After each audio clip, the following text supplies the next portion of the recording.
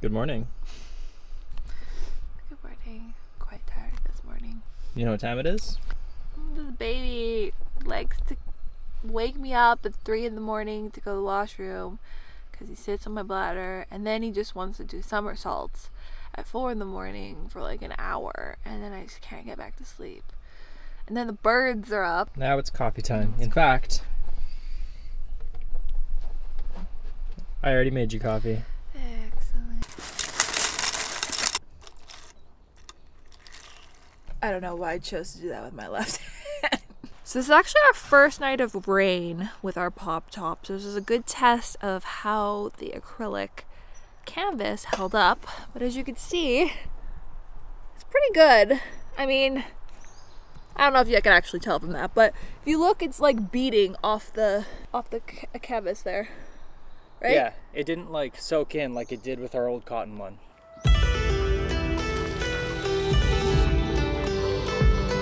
We are on the road and we've got an exciting part 2 coffee-filled day today. Coffee-filled day. Yes. That sounds good to me. That sounds good to everybody.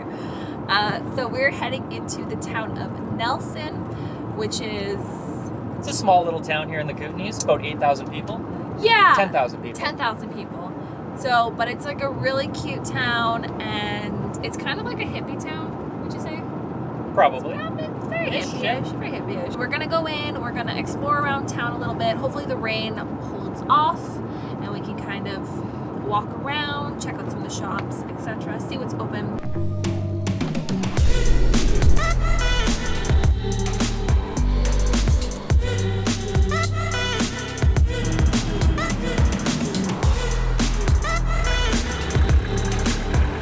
That guy's been some places. All the stickers he has? We don't have nearly as many stickers. No. We'll get there. Maybe. We probably won't. Pretty cool. There is multiple Westie puzzles. Look at that one, that's really cute. I kind of want to get it. So you can buy this whole metal VW bus. It's $1,000, but it's a cooler as well. It's kind of big though. I don't know where we'd put it. And I mean, it also looks like they built their own roof rack. We got it. So cool. So I got the tin. It's a 550 piece puzzle, and it's got all kinds of really cool like VW buses, like the retro kind. Little even cooler, like the hippie vans. More like, these are like the proper hippie vans. And this is like such a cute puzzle. We'll have to do this tonight. But it's so cute. We have so much VW stuff. Like, We're becoming VW nerds. we are, we really are.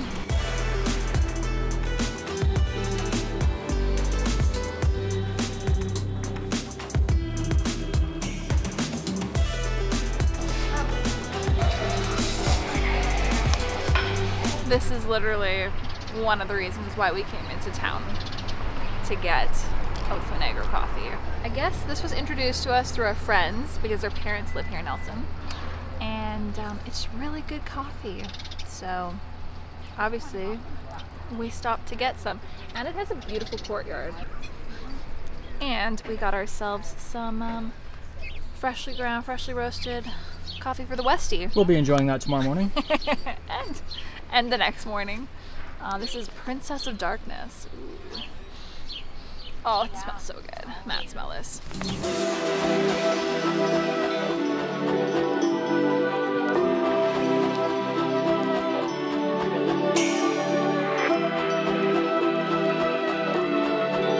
Alright, well, we are leaving Nelson now. That was a lovely little stroll through town. Hey? It's a nice little town. It's a really cute little town. So many adorable little shops, gift shops, clothing, Good trinkets, coffee. excellent coffee. And now we are back on the road. We've got about a 40-minute drive past the campsite that we were at originally last night to catch our ferry. It's the Belfour ferry. It's a little ferry. It's going to take us across Kootenay Lake to our next campground. Apparently, it's the longest free ferry in the world, right? Isn't that a thing? Actually, that is a thing. That's true. Little fact for you.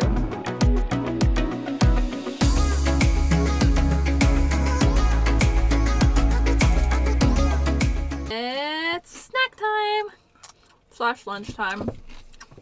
Kind of been just like munching all day for like various snacks. But we are essentially waiting for the ferry. We're here. Oh, my watch is charging, so I don't even have it on. Triscuits, some sandwiches. It is this like President's Choice. Would you say it tastes like cream cheese? I think it tastes like coconuts. I love it.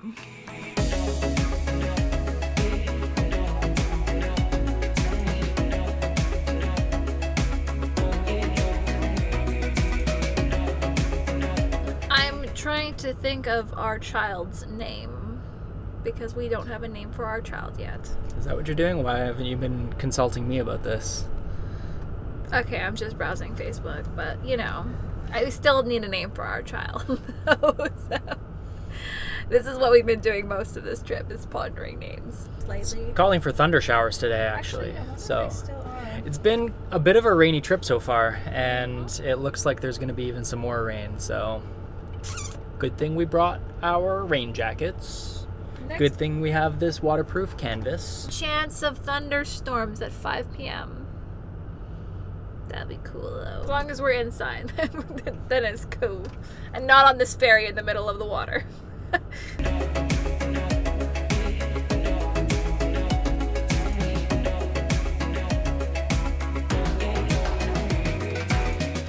Spot number 15. 15? 15. Thought we were 14. I've got so many things in my hand. Right up here on Gray Creek. Sweet! Sounds good. Ooh, there's Wi-Fi. Dinner time. Well, not quite yet. Getting there. Get in there. Doing some spaghetti. We got some carrots, mushrooms, and Beyond Meat sausage frying up. Put some marinara sauce in there. Okay, ready for this? Yeah.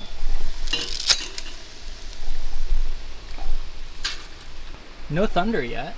No, they're calling for it. I want to hear the thunder. Where are you, thunder? Let's see how this tastes.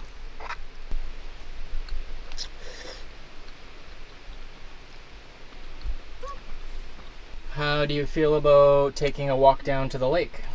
We can do it. How do you feel about doing the dishes first? It's quite a nice little location. Yeah, it's a nice little beach. I mean, it's not the nicest beach maybe, but...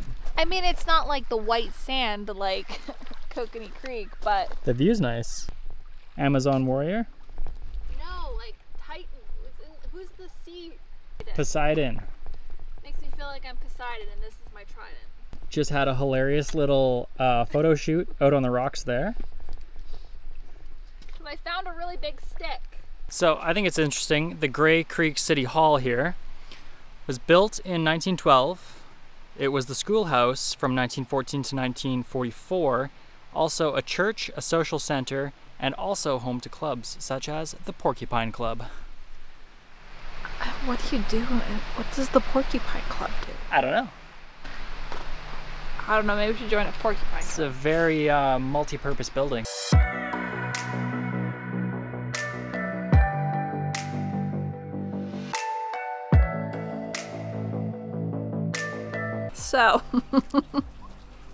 So, there's a lot to digest here. We are currently at the Glass House, which is a very unique house. So it was built by David H. Brown, who was in the funeral business for 35 years. And when he retired, he wanted to, and I quote, to indulge on a whim of a particular nature.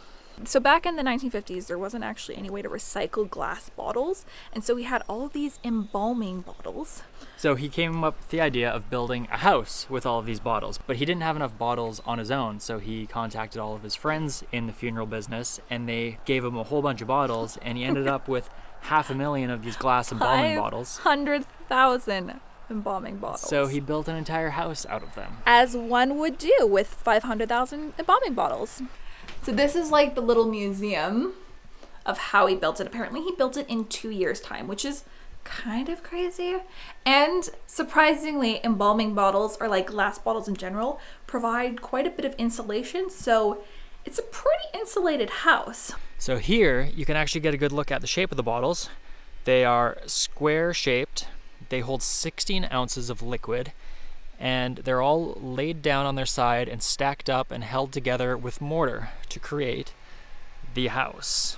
Surprisingly, the inside of the house actually looks a lot like an inside of a house. I was quite surprised. It's only like 3 rooms, really, because it's built like in the shape of a clover, but that's really all you need. Like a bedroom, a kitchen, living room.